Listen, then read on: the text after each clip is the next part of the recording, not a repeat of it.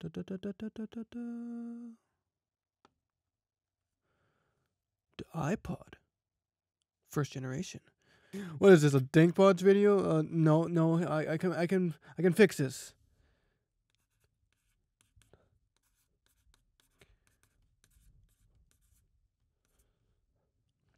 Perfect. This is clearly not a DinkPods video.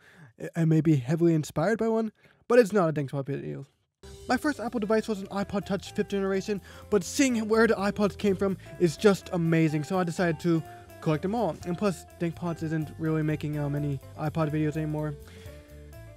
He might not be making them anytime soon, so let me just get my opinions on the original iPod in 2023. In fact, 2023. There we go. The original iPod was released over 20 years ago in 2001, and it still works too well today.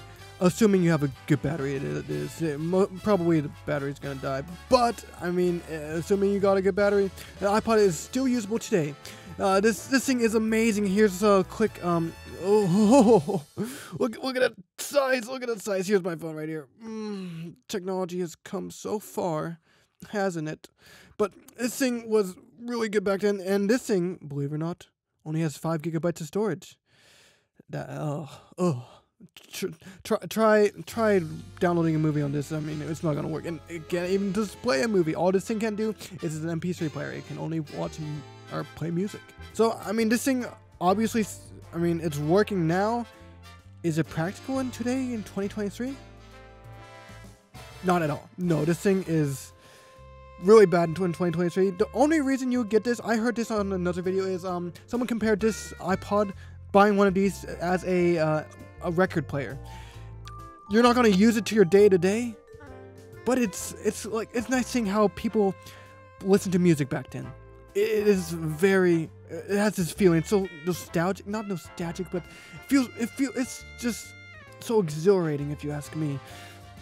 This thing, back in 2001, only ports on this thing were FireWire, a headphone jack, and there's this button that just basically turns the iPod off, so you don't.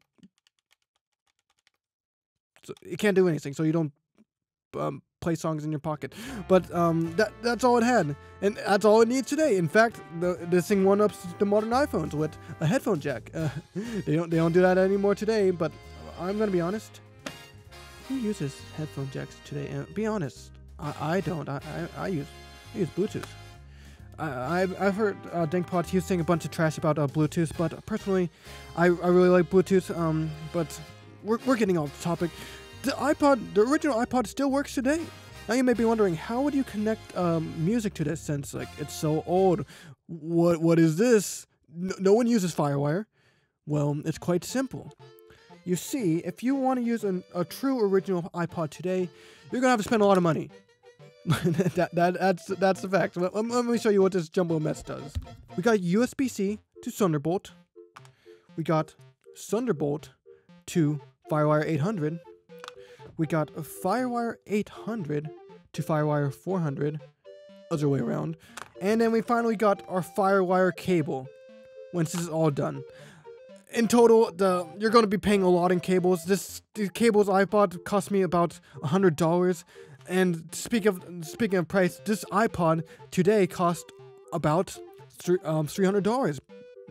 Not brand new, but in used condition, used working condition, that is. The prices have gone up a lot since DinkPod's been in the channel. I mean, this does work. I can prove it to you. I won't do so now. I'll show you guys in a future video if you want. But this does work today. I got my own music on this. I just download whatever I want online, and I just get them onto my music or onto my iPod, and I can just play them however I want. Another thing about this iPod in the modern day is this uses a classic hard drive. Here, let me prove it to you. So whenever you boot up a song, you're gonna hear the hard drive spinning.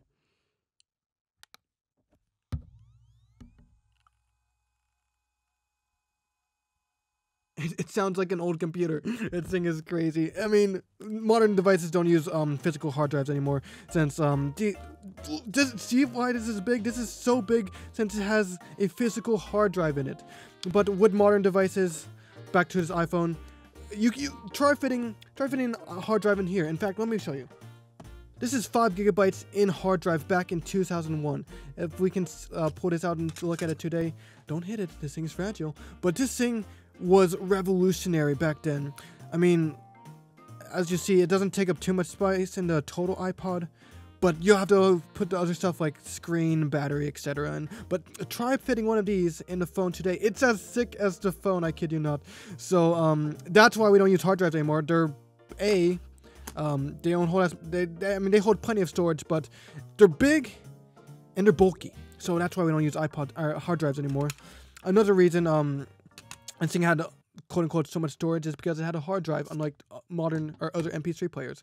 Other MP3 players would use flash storage. I mean, but let's get back to talking about today. This thing does still work 100%. I mean, it's a music player, so yes, it can play music. It has a backlight, so if you're driving home or something, or riding a dark car, you can get the backlight up and you can listen to your music. This thing has a bunch of stuff. You can put your whole calendar on it. I have my whole calendar on this. You can see what I like. You can import your modern calendar in and use this as a device today. It is struggling, but it works. Probably the best feature, in my opinion, on this iPod is that it has its own game.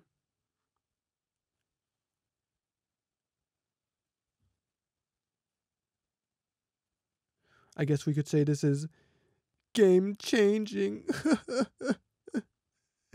This sucks. I don't like this game. I wish you could put more games on. But that is it. I mean, it does work today. If you do have one of these AirPods, you can connect them to your iPod with a $35 adapter.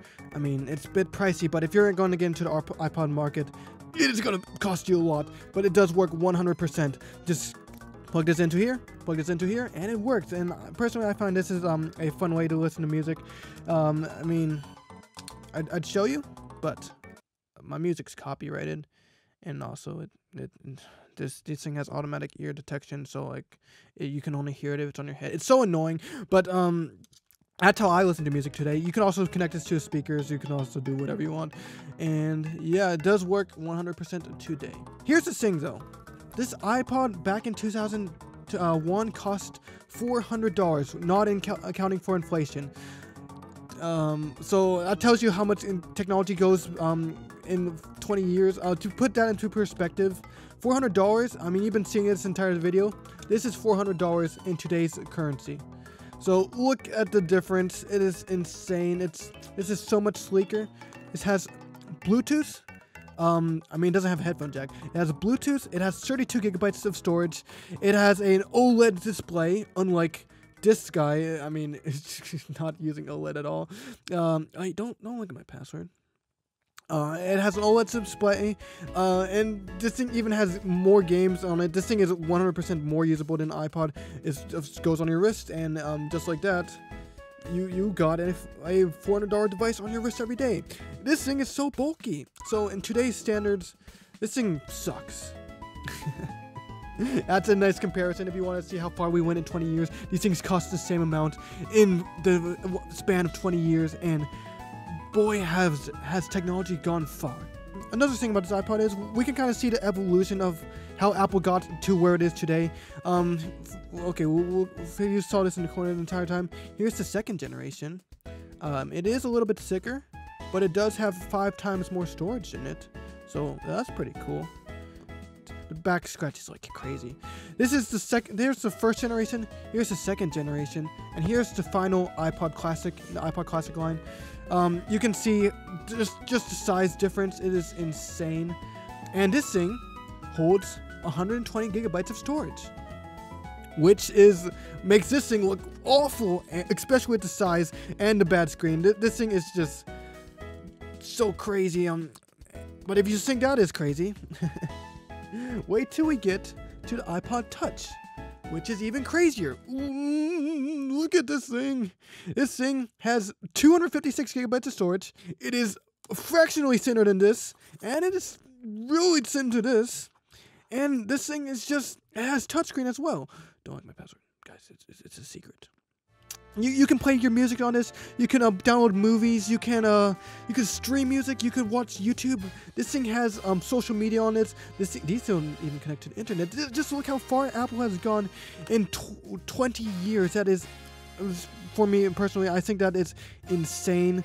And imagine what will happen in another 20 years. This thing's gonna look like trash in 20 years. This thing's gonna be a relic, and this thing's just gonna. You don't want to talk about that one. Get that out of here. Oh, get back in the corner. Okay, yeah. But the iPod has gone so far.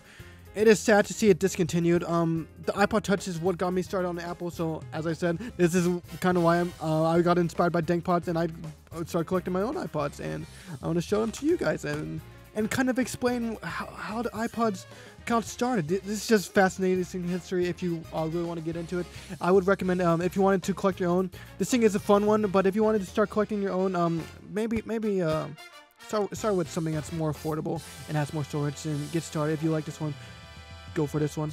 But that's basically it. Thank you guys so much for watching. I mean, it's gonna be the first video on this channel in months, and if you're new here, I mean, just subscribe. And you know what? Subscribe. Now you have to do it because I wrote it on my iPad. Subscribe. So thank you guys so much for watching. If you're new here, subscribe. And I'm gonna be posting a few more videos on this channel, so I hope you guys enjoy. Bye bye.